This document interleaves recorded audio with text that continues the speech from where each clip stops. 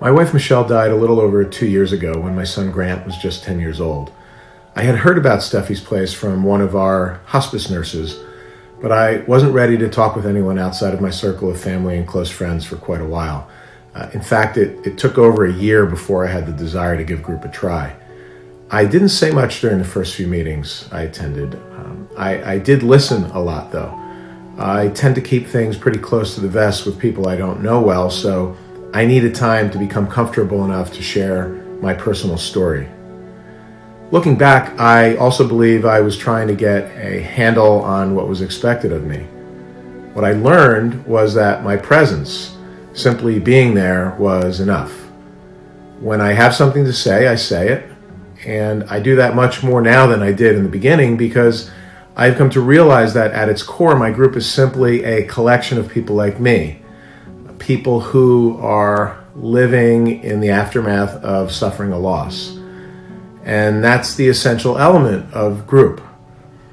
Regardless of where each of us is on our grief journey, and some of my group have lost a loved one very recently, while others suffered their losses years ago, we all get it. The getting it is the key. This is why I come. Although I have supportive friends and family, most don't have the perspective that members of my group have. This is unfortunate perspective. It's perspective I wish I didn't have. But when people get it, you feel heard when you share. I leave each session feeling like I was understood, and that's a big deal. My name is Alice Renalis.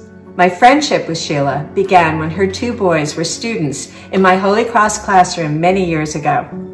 On February 20th, 2021, I nervously reached out to Sheila when I found myself in a complete state of turmoil after suddenly losing my husband and also my best friend within an hour of each other. Stephy's Place has been a virtual godsend for me, as I have been living in North Carolina for the past 4 years.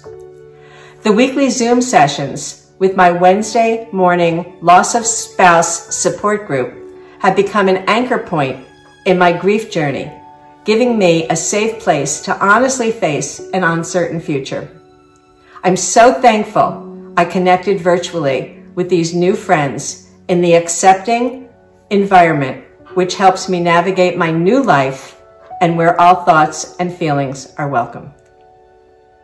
Hi, my name is Nancy, and after the deaths of 2 of my 3 children within 6 months of each other, I was broken and I was lost.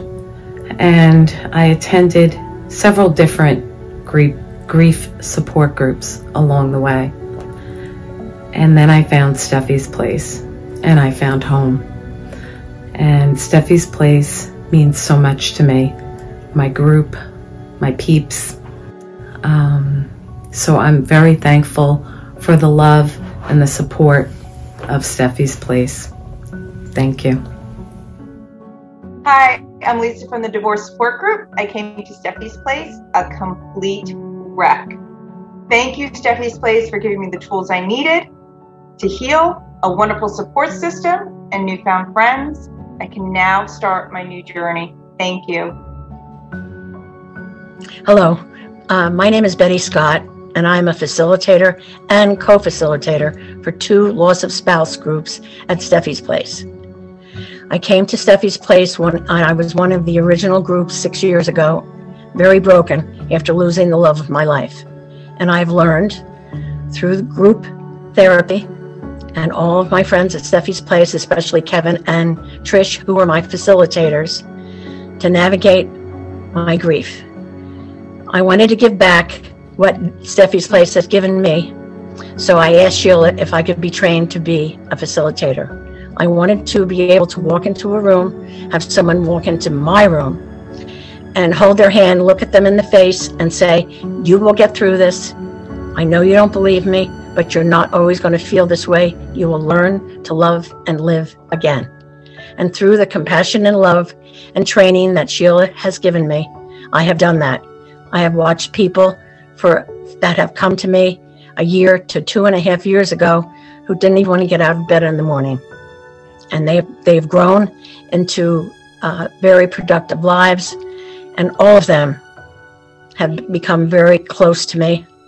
And I will always remember, and with gratitude, what I've learned here.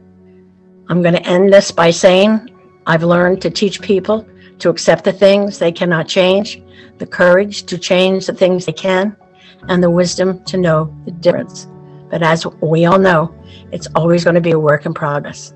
Thank you. We are Bill and Tony Serapa. We lost our oldest son, Will, at 34 to suicide on June 24th, 2021.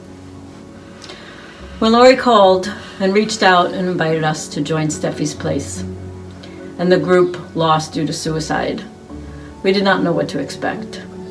We were welcomed, made to feel comfortable, with people that were ready to hear anything and everything we needed to say. And today we don't know how we would have survived our loss without the support and connection to others in our group. We continue to walk through our journey with the support, and we grow with each and every experience from everyone in the group. To everyone at Stephy's Place, we send a huge, heartfelt thank you for all you do and for all the people you touch. Thank you. Thank you.